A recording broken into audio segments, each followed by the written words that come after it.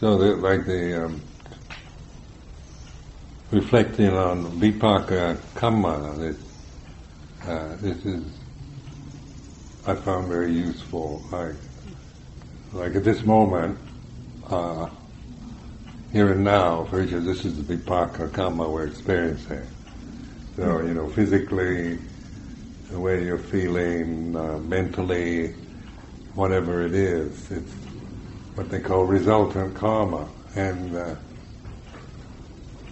karma vibhak in Thai. And so that this is, because there's always this Paccuppanna Dhamma, the reality of here and now, and then we're conditioned to not really give the present moment that much attention unless there's something, like your life is in danger or there's something forcing you to pay attention in the present. But so much of our life is lived in planning for the future or looking forward to something or remembering the past. And then the present moment can be ignored or dismissed or not consciously admitted into thought, even though that's where life takes place, is always in the present. And so this timelessness, akalika Dhamma, is important to contemplate, in and that all there is the here and now. There's no future and there's no past. But so then you reflect right now. This is the body's like this. So the sitting posture, the breathing, and this is the result of birth. In the past, and then the feeling, particular, whether you're comfortable or painful, feel sick or healthy or relaxed or tense or whatever is the Paccuppanna, that you can recognize, paying attention to posture, like the 4 postures, sitting, standing, walking, lying down. That covers the movement of the body through the day and night. Your body's either in the, in one moving, in the posture, and then moving from one to the other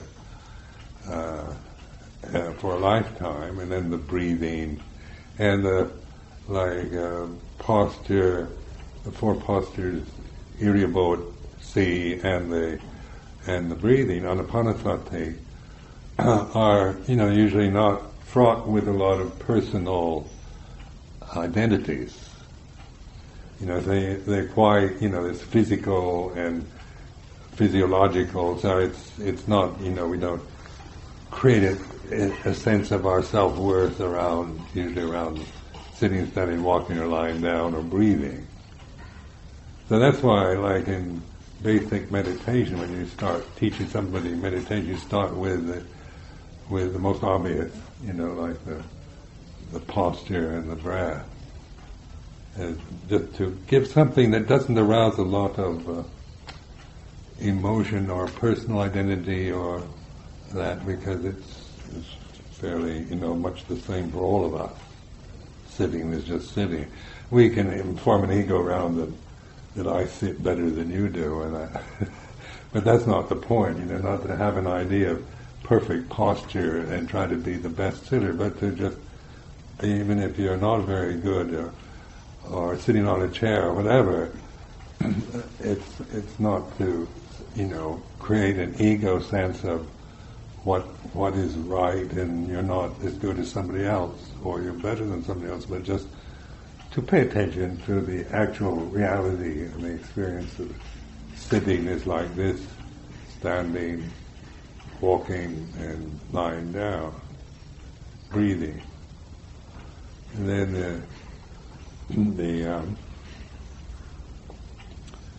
Luang Por Chah was always what I found valuable in my early life with him was his emphasis on Cittanupassana, and so like the third foundation of mindfulness, because it was, in the state I was in when I arrived at Wattapo, unable to really speak the language or anything. I could, I got the point. I got the message quite early, the value of looking at the state of mind.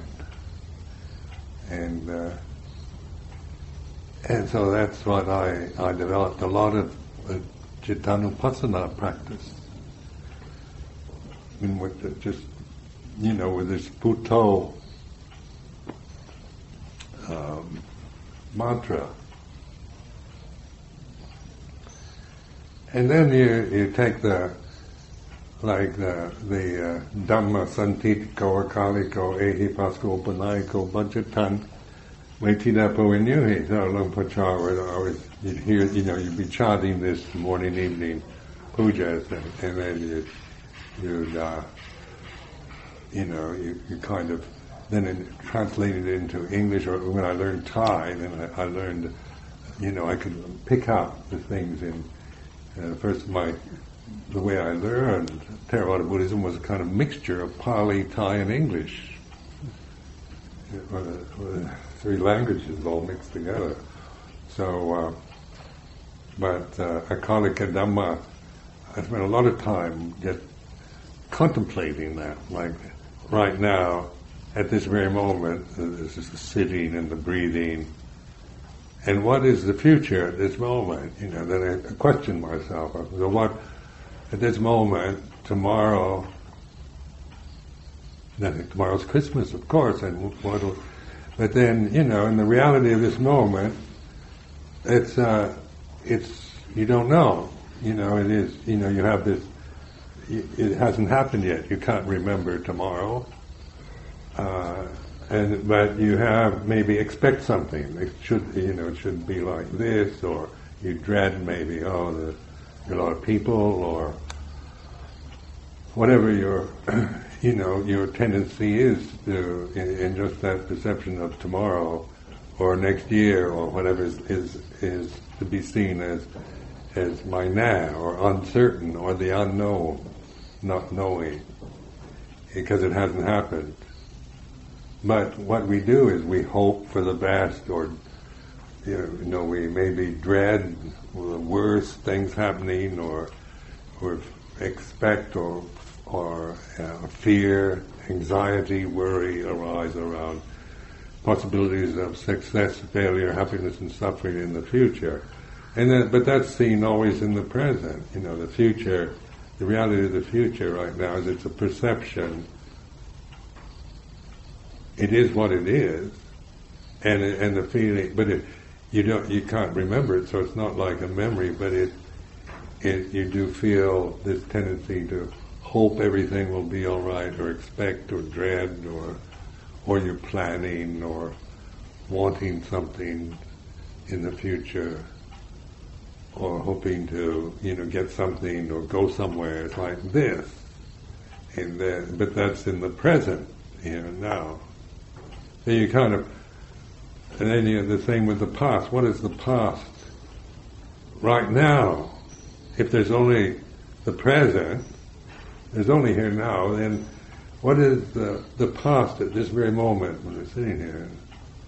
And then, memory, you have memories of yesterday, or been about this morning. That's the past, that's a perception, a memory, that you did something. You went on to some place, went to Bungwai on Bindabat. What is that right now? It's a memory, and a memory, of course, is anicca, dukkha, anatta. Hope, expectation, fear and dread, and worry and anxiety are all conditions that arise in the present, the vipaka kamma. So more and more you recognize that it's in the present moment that there's liberation and freedom. To keep thinking that you're going to practice now to attain something in the future. What is that? What is that in the present? It's the hope, maybe, I hope if I practice really hard now I will attain insight in the future. The reality of that very thought of perception is in the present. And so you begin to notice it. It is what it is. And that which is aware of it is then this Buddho, this knowing, this mindful knowing of Dhamma, of the way it is, of the Paccuppanna Dhamma, rather than, operating always from the assumption that the future is where you're going to be liberated, or you're going to attain something, or maybe you're a real pessimist. Maybe you think, I'll probably never get anywhere, because one's Paccuppanna very. And but it's always about the me, trying to hope or dread or something about possibilities, probabilities in the future. Or in the past, we feel maybe guilt or regret, or that about things we've said or done in the past. Or we have resentments. How many of you carry resentments from being treated unfairly, or persecuted, or misunderstood, or misrepresented in the past? And so, or how many of you feel a lot of guilt about foolish things you've done or said in the past? And so then you're beginning to observe, like, memories. That's memory, isn't it? I did this dreadful thing in the past. That's a memory in the present. So then this Buddho Dhammo relationship of awareness with knowing reality, awakened consciousness, knowing, recognizing reality or Dhamma in the present. So I like to use the English word reality for Dhamma. Translate Dhamma into reality. So say, awaken to the real, rather than, and so it's a matter of paying attention, of mindfulness in the present, rather than operating from the basic delusion of I've got to practice in order to become in the future.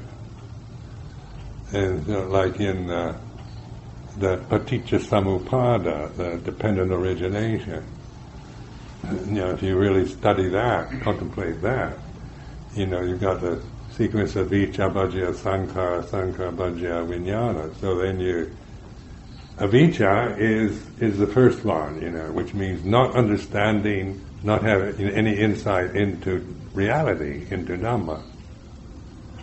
And so if you take that whole sequence, it's always avijja is the cause of suffering. So you've got, if you always operate from the present moment, even with practice and meditation, all the good things, always from the sakkaya ditthi level, that's avijja. And so the result is going to always be dukkha, some form of doubt or despair or disappointment in yourself or in teachers or in traditions or practice. So then the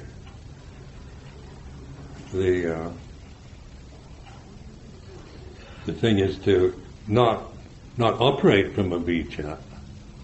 Or determine not to try to create more avijja for you.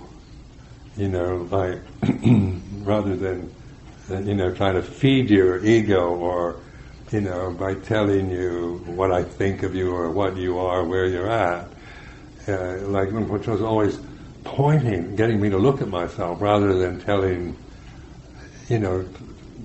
trying to, tell me my attainments or lack of them, or abilities or lack of ability. So this is, you feel this, because I would project onto Luang Por Chah, kind of, he's a wise meditation master, enlightened teacher. He knows what I need. And so, because that's how I felt when I arrived at Wat Pah Pong. I felt I was ignorant, unenlightened person who came to study, practice with an enlightened master. And so that was how I started. That was kind of initial, that was the beginning in any way. So then my relationship with Luang Por Chah was, one, at first was, you're the wise teacher and I'm the ignorant student. But Luang Por Chah never would promote that relationship. And so I was quite willing to, I really felt, my Paccuppanna was one I didn't trust myself. I tended to think of myself as inadequate, and I wanted to give myself to, to somebody wise who would tell me what to do. And so, this is how I related to Luang Por Chah at first. And then through this Cittanupassana practice, he could get me to see what I was doing. It was very frustrating at first because I fully believed my scenario. And everybody said, Luang Por Chah's an enlightened master, and you have to learn from him. So, and that's the mindset, the paradigm that it comes naturally to my conditioning. The way I'm conditioned to see myself and then project on somebody else like Ajahn Chah, these kind of that you're the wise one and I'm the stupid one. So then the Luang Por Chah was, I think, incredibly skillful in getting me to see what I was doing.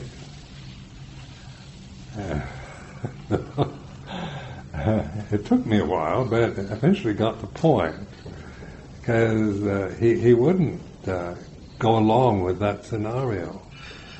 And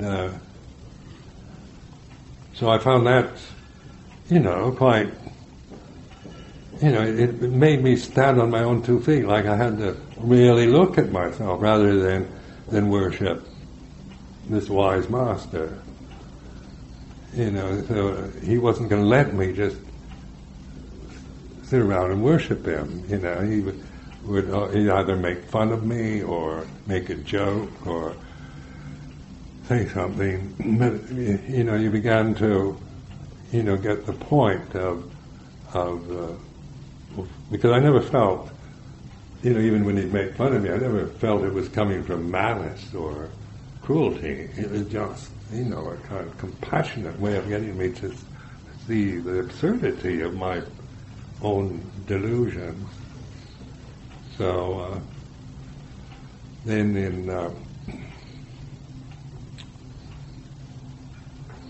so I found those early years, even before I could understand Thai that well, Isan dialect, I could learn through this kind of awareness.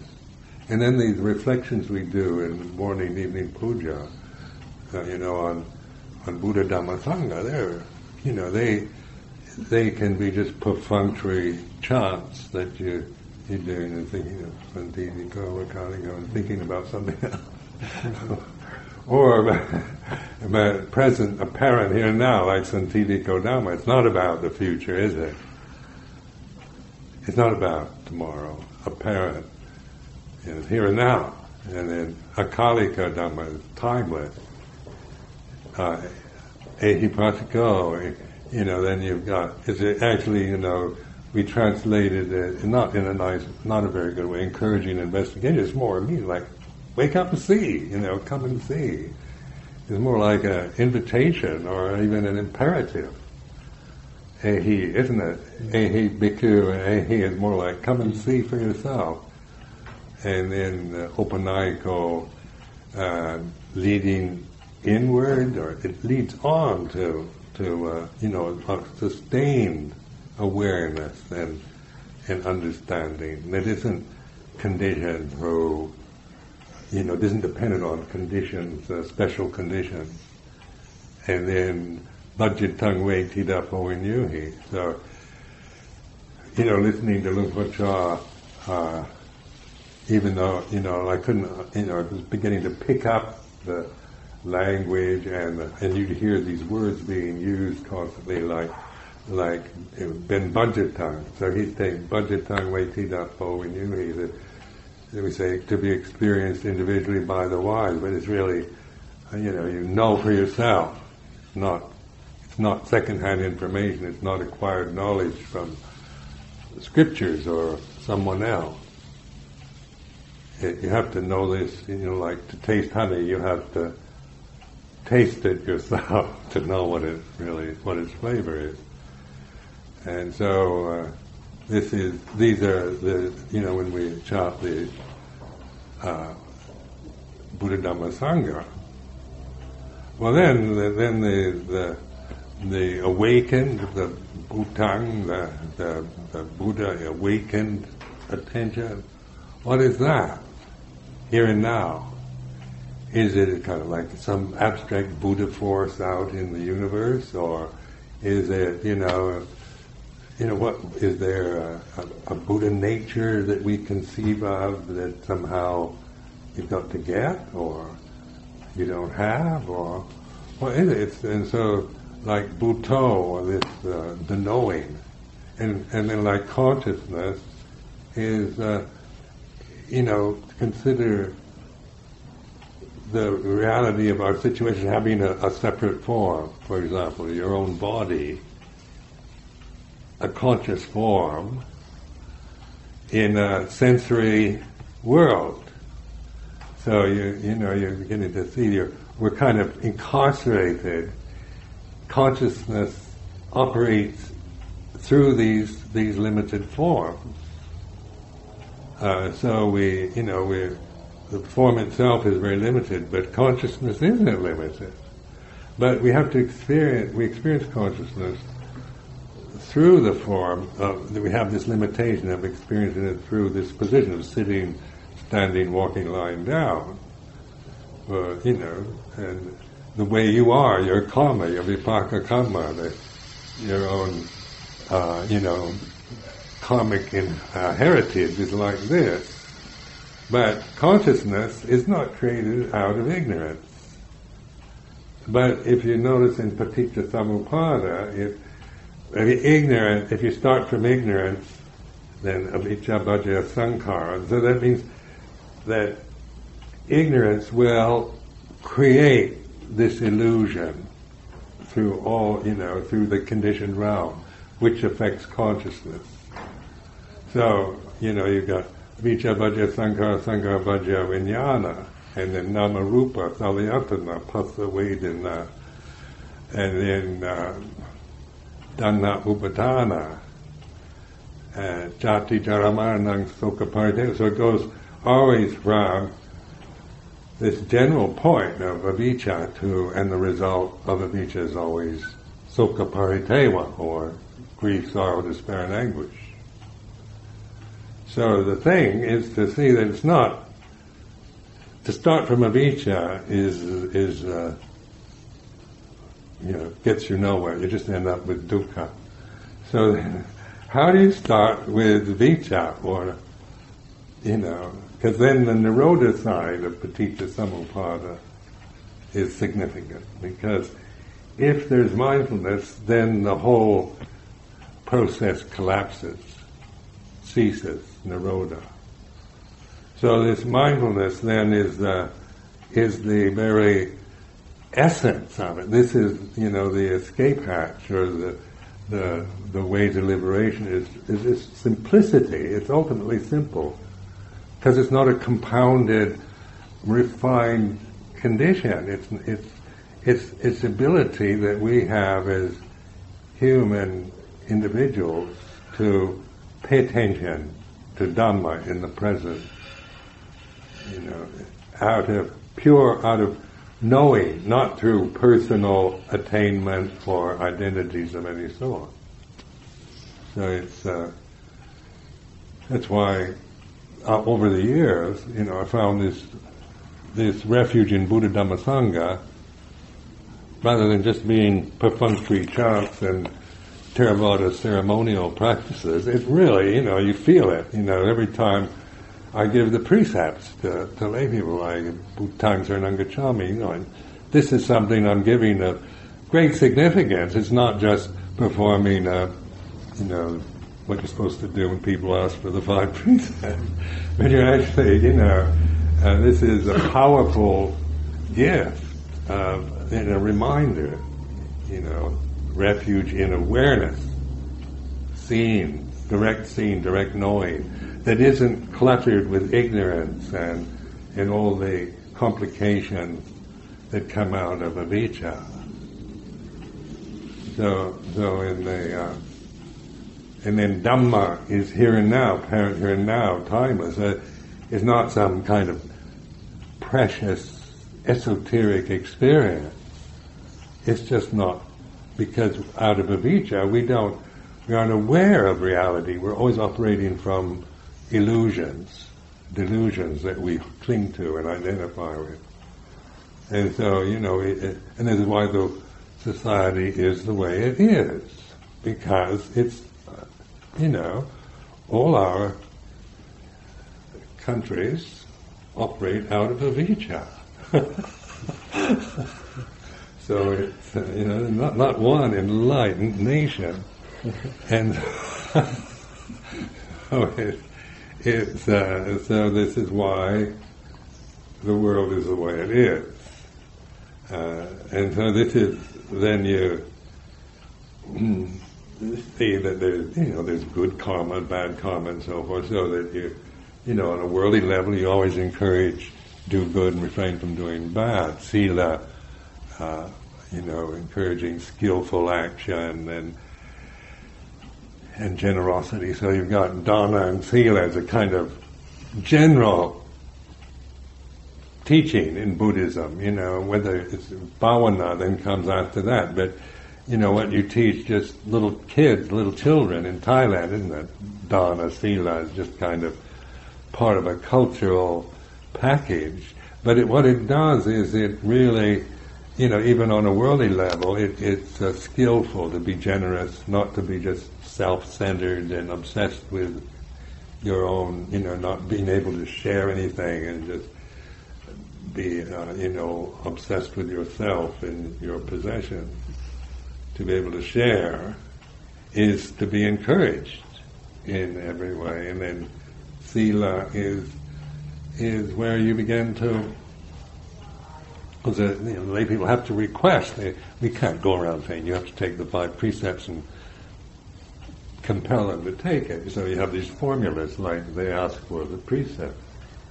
What's significant is that even though it can be mere ceremonial, perfunctory ceremonies, it does have a point that we're not here to force people to to be moral and keep precepts, but to encourage. And then people do begin to see because sila has to come from not through fear of being punished, but through recognizing the value of skillful actions and the results of being, of respecting others and other people's property and being responsible for how we live in the society, even if we're not interested in meditation. And then bhavana is where, we're interested in bhavana, in trying to break through the realm of delusion, rather than just find happiness and security in the world.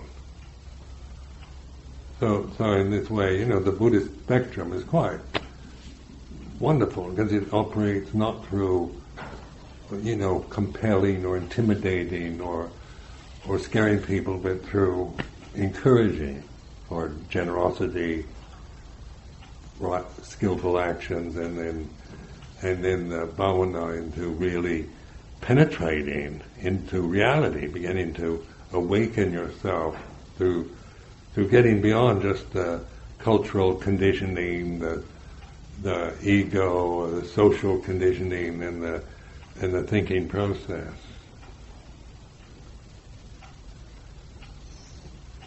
and so and these I found that like these morning and evening chants over years,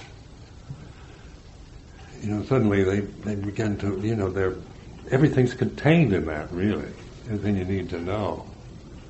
And so it just even memorizing, rote memorization is very beneficial because it kind of sinks in your memory, even though it may not mean very much to you. But over the years, suddenly you begin to really, you have these sudden insights. Oh, this is what it really means, What Bhakti Tang Meti Rapo, oh, this is it, It's like, as an insight, even though you've been chanting that maybe for years, and you kind of know the definition of it. But to that insight, it's kind of this, this is it, on a gut level rather than just from the defined level according to scriptures or dictionaries.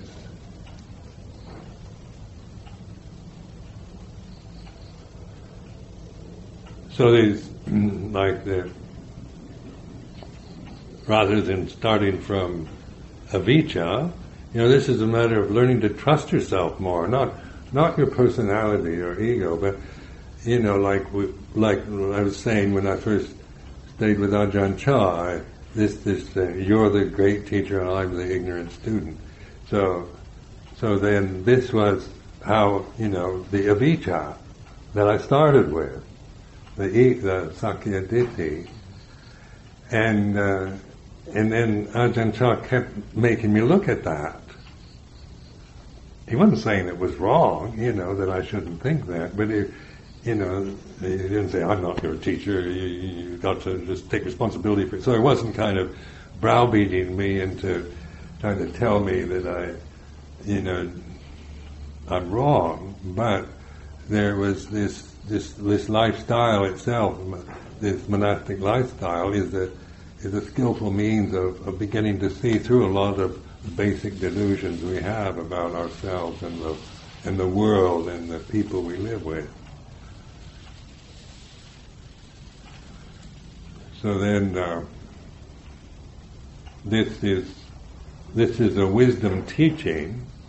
So it's it is wisdom is not something that is very easily found in the world of this time. Is like the idealism, say, of the United States, very idealistic attitudes, about democracy and the ideal form of government is democracy and human rights and gender equality and fairness and justice and progress, and these are, like the American values that I was raised with. So and notice what are these? These are, these are high-minded ideas. But it's not Dhamma. It's not the way it is. So when we notice when you operate from ideals, where does it take you? When you're always trying to become or hold on, grasp an ideal of how things should be, or how you should be, or what Nanachat should be, or Ajahn Kevali should be, or me, whatever is, or we really, can be very tyrannical towards ourselves. How, I can create ideals of perfection, but I can't personally live up to them. So on that ego level, you're constantly going to find suffering as a result. You'll never be as good and as kind and as wise as you conceive you should be. Right? And so it's through understanding the nature, like ideals or creations, because we can create these ideals, and always the best, the very best, like democracy, where everybody's equal and everything's fair and pure justice and kindness and compassion reign, and there's no rich or poor. I mean, imagine, it can create the ideal, like of communism, where everything is equal. But in terms of the reality of sankharas, there's nothing equal on that level. It's all different and changing. So there's no condition exactly the same as another, because they're always in this process of change, and so and then what arises ceases. So then you begin to awaken to the reality of conditioned phenomena, which is the body, your own body, your thoughts, memories, emotions, senses, sensory experiences, everything. Everything, like the trees. The new sala is eventually going to deteriorate. I'm sorry to disillusion. Like the one you ripped down there. That I built 35 years ago. But that's the way it is. The conditioned phenomena has that. That's its nature. And so that which is aware of conditioned phenomena is unconditioned. A condition cannot know another condition. So the reality of this moment is this knowing, awareness of the breath is like this. That which is aware of the breath, inhaling like exhaling, is pure conscious awareness. And then we say, then we complicate it by saying, my breath and things like that. But before that arises, before the me and mine, it's inhaling like this. So there's an awareness of the breath. The breath can't see itself.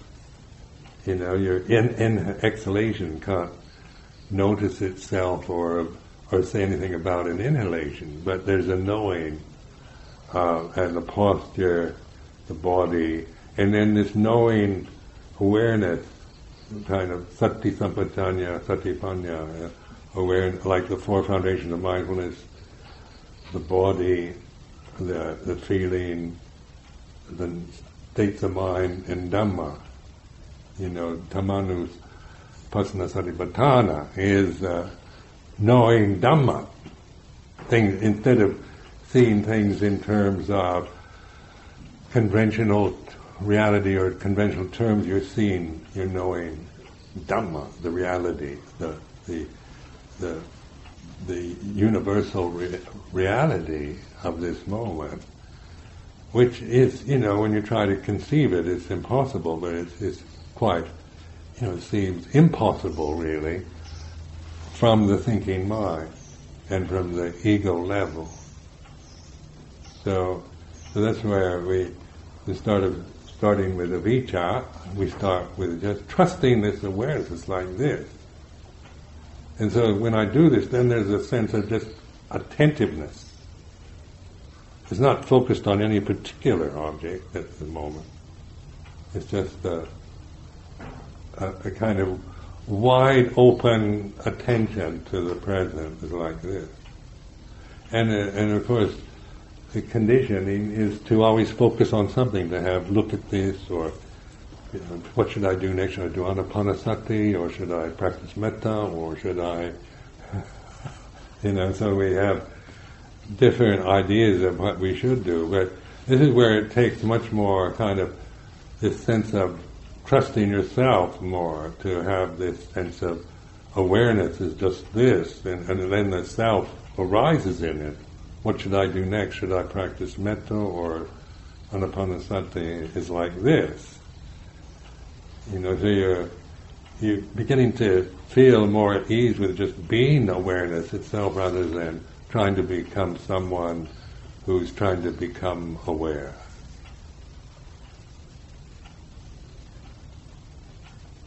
It's quite subtle, but it's very simple, and so that's why it's overlooked, because in England, for example, people talk about the real world. Many times I've been accused of not living in the real world. People tend to think that in a monastery we aren't living in the real world. We live in an illusory world or an ivory tower or something. People have never lived there, of course. and then, because the real world to most people is just the material world and family and all the identities and ignorance and biases that operate through individuals. So, and then in the Buddhist teaching, the whole emphasis of value of being a samana, a monastic, is that it is a vehicle, a kind of skillful means, expedient means to encourage awakened attention to reality, to the present. So this is what the value of this form is, that it is a vehicle to live in as a human individual with our individual karmic tendencies, our vipaka that's all different from one to the next. But the and the Vinaya is the way we agree, how we're going to live together. So it's not up for kind of grabs, We have to all agree to live within this structure, these limitations. That makes it possible to live together, to be able to awaken to reality, So we're harmless. We're put in this, the harmlessness of this form, and celibacy. We're not, we're not encouraged to seek or develop sexual tendencies or anything like this. So there's this kind of safety net of that we agree to voluntarily to live within this conventional form, traditional form. But then the form itself is a convention. So it's for to help, to encourage this awakened attention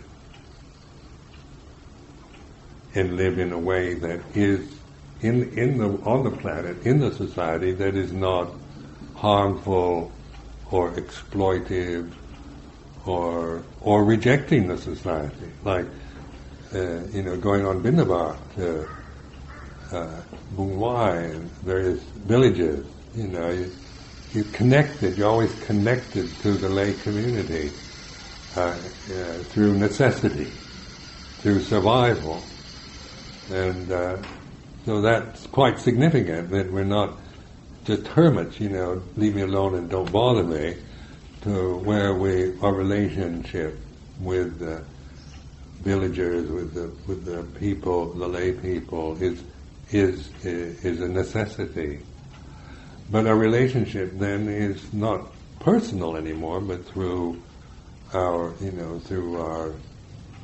cultivation of the path, because that's why we're worthy of that generosity, because of the intention and determination to cultivate this. And then, of course, that benefits you and the society. You can see how skillful effect a good monastery has on the villages and towns around it.